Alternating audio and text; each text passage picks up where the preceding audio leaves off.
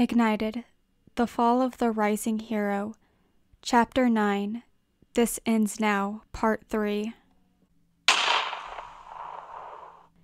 In the split second that Dr. Baleful reached over him to grab the same gun, Phoenix's finger pulled the trigger, the bullet penetrating right through her heart.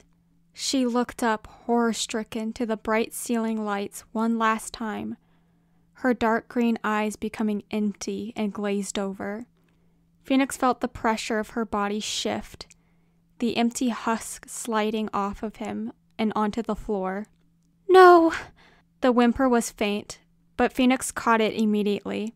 His eyes flicked over to Quixotic, who was standing in the doorway. "No! No! No!" Quixotic's voice cracked, his legs weakly making their way over towards them. "No!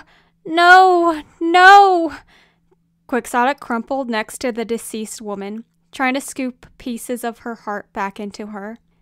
But it was too late. One look at her glassy green eyes, and anyone can tell she was long gone.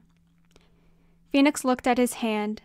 A once brilliant flame that resonated from his skin was now extinguished permanently. His fear and sadness quickly turned into anger as he glared at Quixotic. "You fucking twink!" Phoenix screamed, grabbing Quixotic off the ground by his lab coat. "My powers! What did you do to me? To my powers!" "You killed her," Quixotic replied, staring into nothingness, his eyes leaking tears. "You just killed her." Shock took Phoenix's blood-stained face. He just realized this was the first time in his life he had ever killed someone. But his shock was quickly overtaken by more anger. His powers were not working, and it's all Quixotic's fault. "I'm going to kill you!" yelled Phoenix. He threw Quixotic down, pointing the gun at his head. His finger reached the trigger when things began to blur. He became weak and lightheaded. What's happening to me?" Phoenix began to sweat and shake, his grip loosening on the gun. "Kid!" Phoenix's eyes blinked open.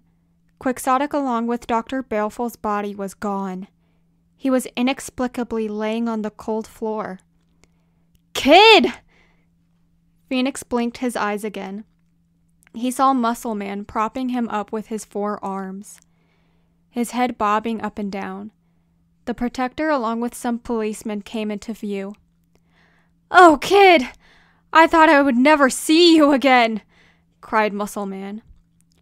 "Muscles, we have to hurry up and carry him to the ambulance," said the Protector. "Something's not right with him. We have to." That was the last thing Phoenix remembered of that day before fading out completely.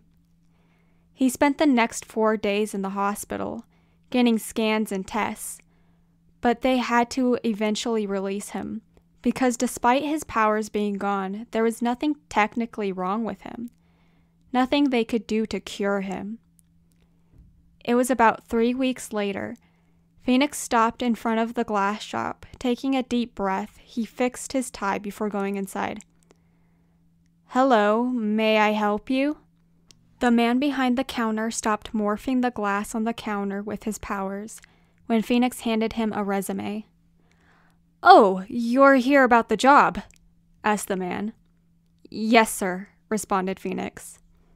He can feel his dress pants right up on him as he stood in front of the counter. Ever since he got rescued and taken to the hospital, he felt out of place.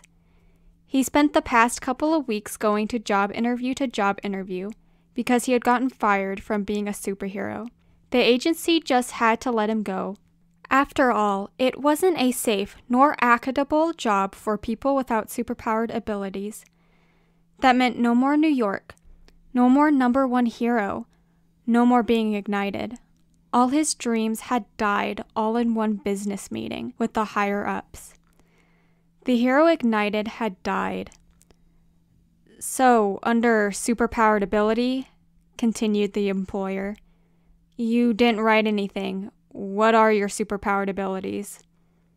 "Shit, here we go again," I don't have any, Phoenix got out quickly.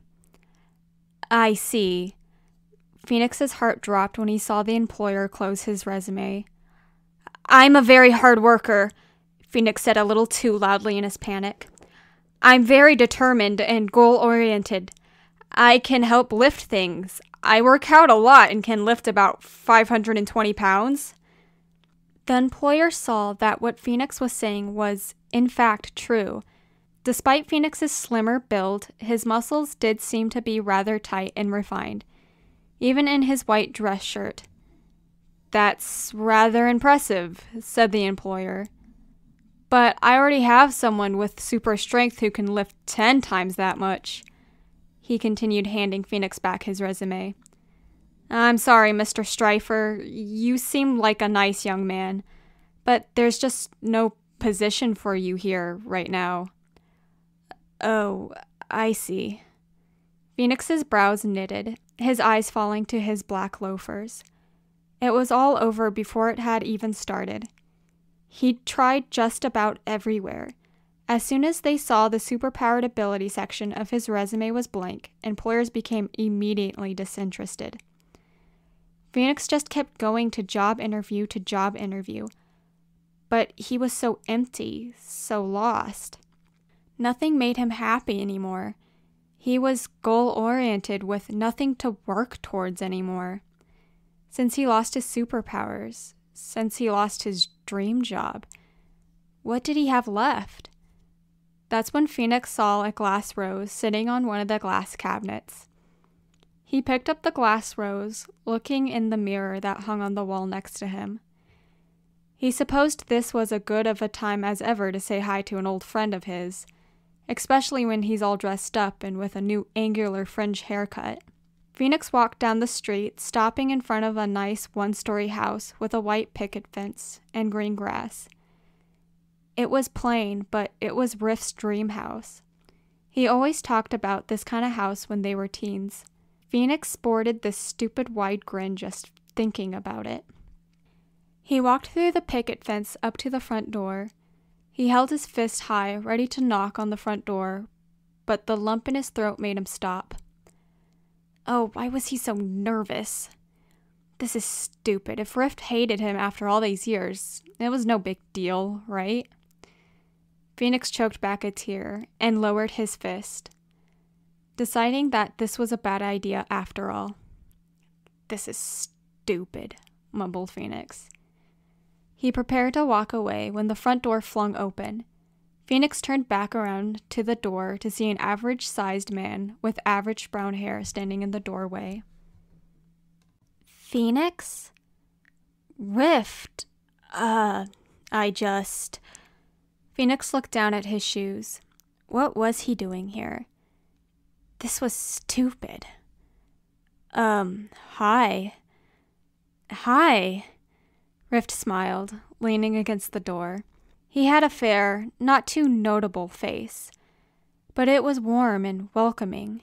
Even though Rift was kind of plain and average-looking overall, Phoenix thought that he was cute, especially when he smiled.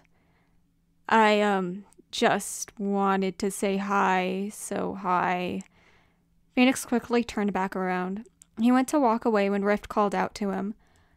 I was worried about you, you know. Phoenix turned back to Rift, their brown eyes meeting for the first time in years. When you went missing, continued Rift, I couldn't stop thinking about you the last time we saw each other. I wondered if that was the last time we would really get to talk to each other. You, thought about me? Phoenix blushed. Of course I did, said Rift. For about 5 years, I didn't know whether you were alive or what happened to you. I was terrified, and I wondered if there was anything I could have changed. I mean, Quixotic was such a quiet, nervous yet bright-eyed kid. I never knew he could. Rift stopped once he noticed that Phoenix was shaking. His eyes were tearful and looked as if he were staring at something that wasn't there. Phoenix? Asked Rift, concerned. Phoenix's eyes snapped up to Rift. He stopped shaking. What's that you have there? Rift changed the subject, pointing to the glass rose in Phoenix's hand, which Phoenix had completely forgotten about until now. I was being interviewed for a job at the glass shop down the street from here when I saw this, said Phoenix, twirling the glass rose gently in the palm of his hand. It reminded me of you. I mean, I can't make stuff like this for you anymore. Phoenix grimaced at the thought, but took a breath and got back to it. But it made me remember stuff we used to make together. I mean, like, you remember that time when we were just boys? We tried to make our very own hero fortress out of glass. Yeah, I remember that. We never made the glass thick enough, so it would always shatter, laughed Rift. Honestly, I'm kind of glad we gave up. We would have gotten hurt if we tried to play in a glass fort. I don't know. I've been thinking about this for a while. Maybe if I hadn't been so hasty to give up, we could have made it work. The air grew still. Phoenix's words lingered in it. He looked at the sand that stuck to Rift's skin after it came out of his pores. He wished he could wipe the sand off his cheek, caressing his face in the process. But thought better of it, instead shoving his free hand in his pocket. Hey, Rift, continued Phoenix. Do you maybe want to get coffee sometime? I know it's been forever, but Daddy? Phoenix looked down to see a 3-year-old girl hanging off of Rift's pant leg. It's okay, sweetie. Go back to bed. Daddy will tuck you in a bit, said Rift. Daddy, goodnight kiss. Goodnight kiss. Okay. Rift bent over, kissing the little girl on the forehead. Mommy will read you a bedtime story when she gets home, but only if you're in bed right about now. The little girl gasped before scrambling down the hall, her little stubby legs running as fast as they could. Hurry, laughed Rift. She ran down the hall out of sight until the tip of her little brown pigtails disappeared. Phoenix stood in the doorway, seconds expanding into minutes. The air around him that was so calm and happy now felt heavy. Whose kid was... she is mine, said Rift, his hand unconsciously rubbing the back of his head. What? Phoenix blinked. How? She is my daughter, Harmony, said Rift. Me and my wife decided to start having kids recently. Harmony just turned 3 a month ago. Wife?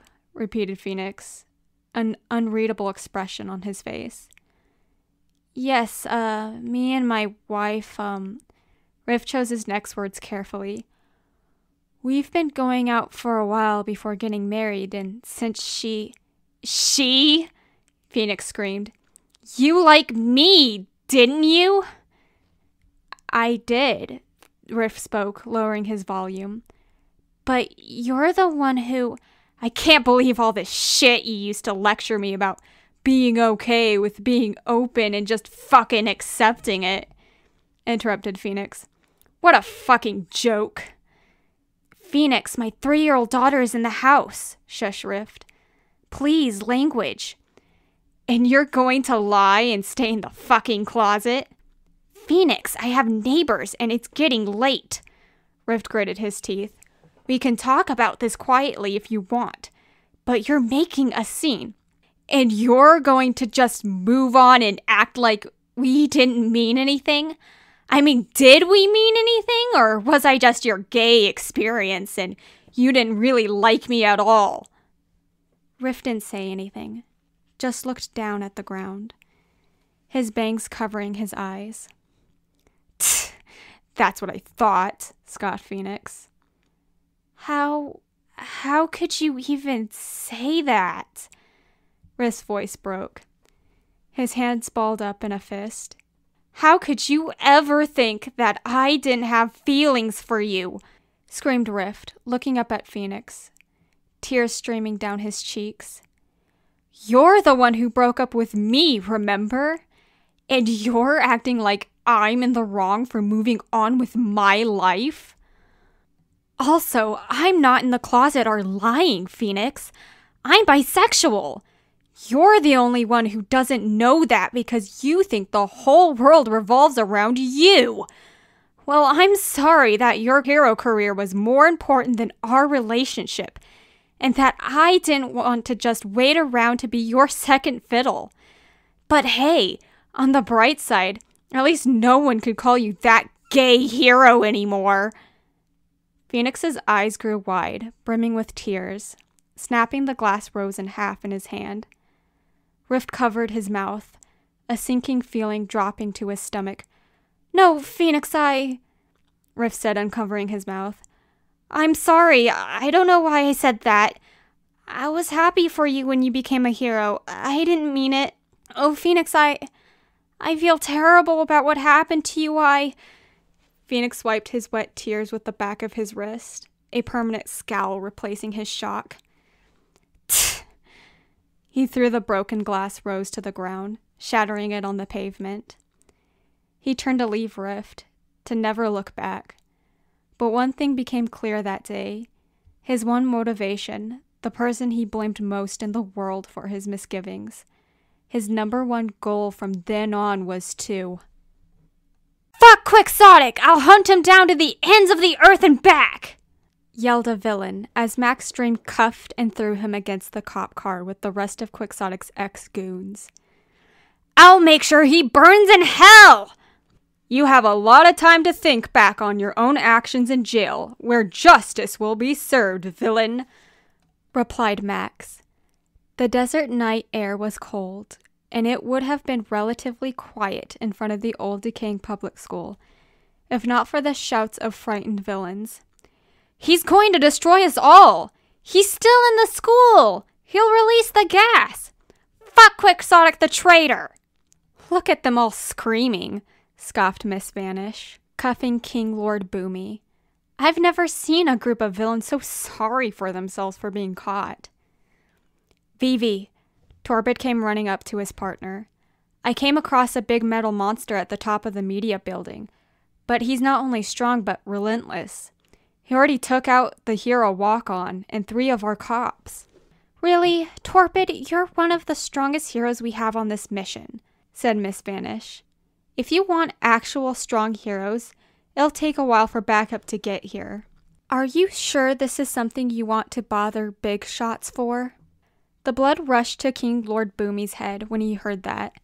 How much longer until Quixotic sets off the power-erasing gas? King Lord Boomy stomped on Miss Vanish's foot. Ow! It was only for a second, but she let go of him. He took the window of opportunity, shoving her to the ground, darting for the old school, where Quixotic and Phoenix are. He's making a run for it! Shouted Miss Vanish. Max Dream ripped the sleeve of his skin-tight suit. The air around the villain became thick, with a heavy fog that perfumed out of Max's skin. The villain began wobbling, his eyelids becoming heavy with sleep. Sweet dreams, villain, said Max. King shook his head, willing himself to stay awake, forming a bomb out of his lipofats. It detonated as soon as it hit the ground. King exposited one bomb after the other until the sleeping gas dispersed. That villain is dispersing my insomnia cloud, yelled Max Dream amidst the explosions. I'll take care of this, said Torpid. Torpid made an ice trail out of his boot. It grew across the desert ground towards the villain, but the villain had already begun dropping his bombs that came out of his lipids at the foot of the school before Torpid's ice caught up to him, wrapping around his ankle and incapacitating him. One of the bombs went off, taking out a part of the old school with it. The villains who were handcuffed around the police car began cheering and chanting, until their words sang in a chorus. Down with the traitor, straight down he fell. We'll kill the false king and send him to hell. Meanwhile, Quixotic stood in front of the big window of the school, the flashing red and blue police lights blaring around him, obscuring Rift's house in the distance. Quixotic caught Phoenix looking at Rift's house. It's funny. I never thought I would be back here in hot piss Phoenix, Arizona. But all the old memories... I mean, I even burned down the damn junkyard with that drunk fat bastard inside, promising myself that I would never come back here. It was easy. All I had to do was take one of his lighters and flick it to life. The bottles upon bottles of alcohol that littered the place made perfect fuel. He screamed as he was crushed by the small, overpacked house. The last time I saw him was when he reached his stump of an arm out to me as I walked away. He knew he was doomed as soon as it happened. He was so helpless. He couldn't even use his telepathy power anymore at that point. A smile came across Quixotic's face. Credit where credit is due, though. Thanks to observing him, I figured out the more physiological/psychological factors of superpowers. What are you on about, you crazy asshole? Growled Phoenix. I mean, haven't you noticed, Ignited? Asked Quixotic. We've destroyed everything in our path just to get here. We're all we have left anymore. The glass window shattered around Quixotic. The whole building tilted. Quixotic fell backwards through the broken window frame, sliding across the balcony until his back hit the rusted stair rail. He collided with it so hard that he dropped Dr. Baleful's machine gun. He watched as it fell all the way down into the flames that lay below him. Phoenix tumbled across the floor until he gripped the shattered window frame, abruptly stopping himself from falling any further. There the two dangled 5 feet apart from one another, just barely out of reach. Quixotic looked to the left of him. But that one little movement was enough to make the rusted railing he was laying on top of creak. Quixotic summarized that his body was already pushing the railing's weight limit. If he were to put any more pressure on it, any wrong movement, and the railing would give out. Quixotic saw the stairway just out of reach next to him. He racked his brain. There had to be a way to get over there without the railing giving out on him. But he needed time to think. Quixotic's eyes swiveled up to see Phoenix hanging onto the window frame above him. Stalemate, Ignited, chuckled Quixotic. He saw that he got a reaction immediately. The fiery brown eyes he was so familiar with were glaring down at him. I don't suppose you have any more guns on you, do you? Laughed Quixotic, scanning the area for a way out without moving his head much. No, of course not. I would already be dead. You can shoot with your one free hand. It's not like you can come down here without risking yourself. The railing I'm laying on can hardly hold me.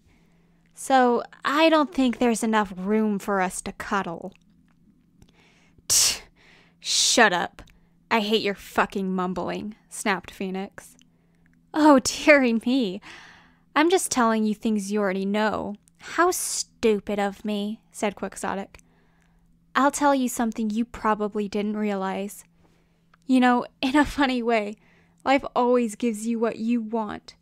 Did you ever notice? How does that feel, Ignited? Is that a fucking joke? Asked Phoenix. How could this be what I want? No, really, think about it, said Quixotic. Look around you. What kind of life did you really want? What or who did you choose at every turn? Think about it. 10 years of your life. Even if you did lose your official hero status, you could have done anything with it. Phoenix looked around himself from the starry night sky to the calm little suburbs that sat in the distance away from them. Phoenix knew he couldn't have that calm, happy life. Not with his family and friends, not with himself, nor Rift, nor anyone.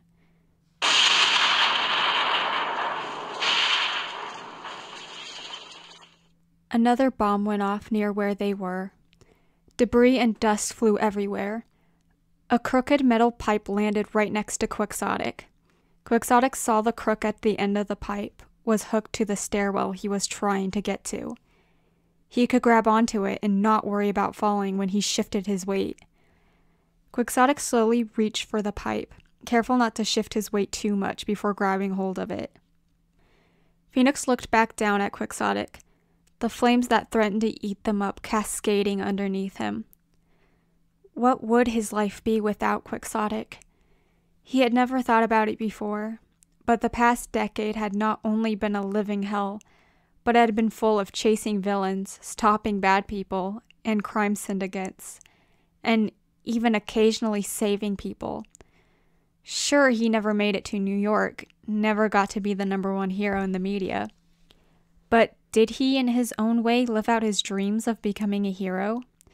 Even without his powers? Without an official government license?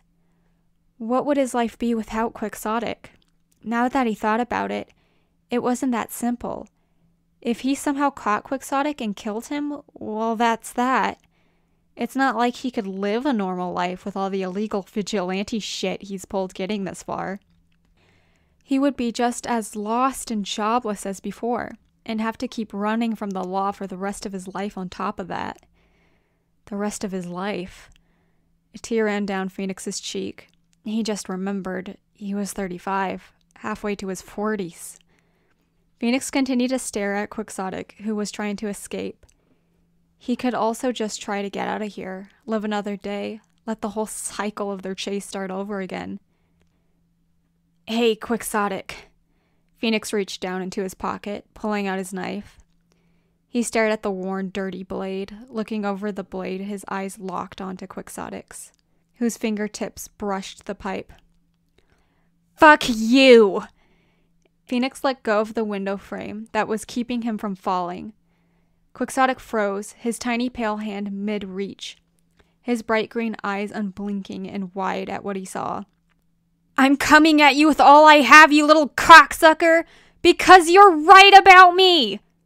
Screamed Phoenix, running down the side of the building with the knife pointed at Quixotic's heart. You're always right about me! Phoenix's brown eyes ignited with fury, the ash from the sky sticking to his white freckled skin. His orange long ponytail danced with the flames below.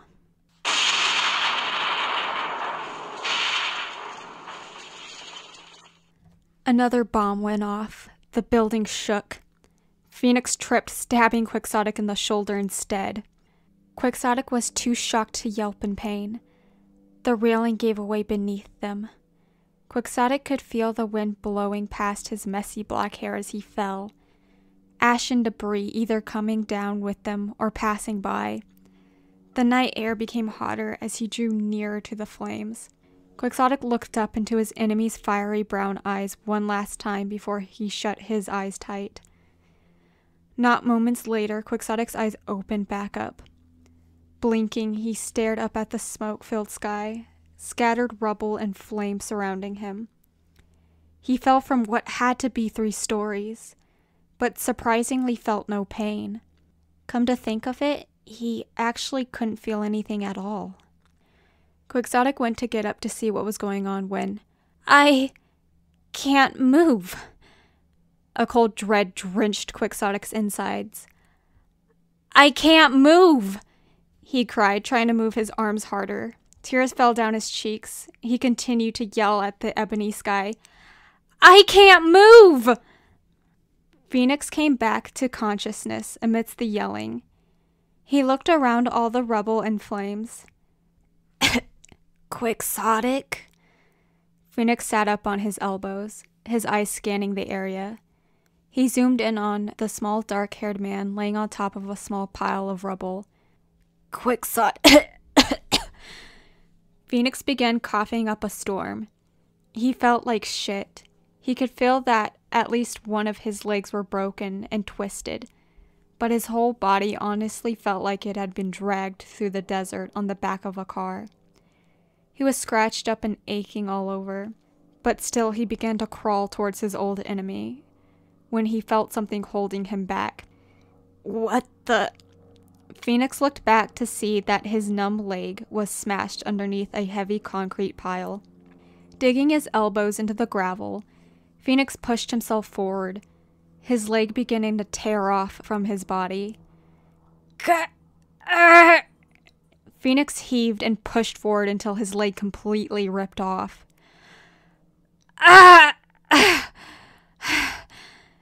Panting, sweating, and bleeding, Phoenix proceeded to crawl towards Quixotic. When he finally made it to his side, he sat Quixotic up. "I can't move," Quixotic breathed. That's when Phoenix saw it, a piece of metal awkwardly twisted into the smaller male's spinal cord. "I can't move! I can't move!" Quixotic whimpered.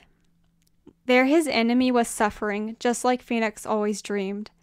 But he didn't feel any kind of relief or happiness like he thought he would. This made him feel strangely sick inside. But if that's so, what did he feel for Quixotic? In fact, for years now, the only consistent person that showed up in his life anymore was Quixotic.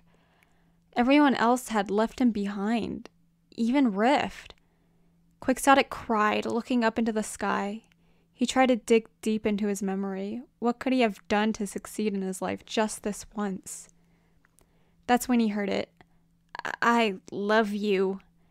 Quixotic tried to remember where in his memory it had come from. His whore of a mom never told him she loved him. His drunk, abusive dad never told him he loved him. Alloy, the gangbanger who used him like a fleshlight, never told him he loved him. Nor did Dr. Baleful, someone he loved very much, never once said "I love you" to him.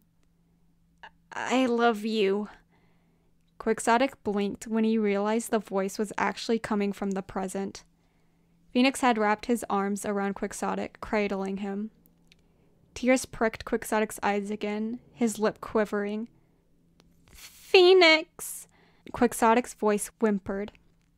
Phoenix paused for a moment. It was the first time in forever Quixotic had called him by his actual name. "Phoenix!" Quixotic cried, tears streaming down his cheeks. "Save me! Phoenix, save me!" Phoenix swallowed, watching the fire catch up to them.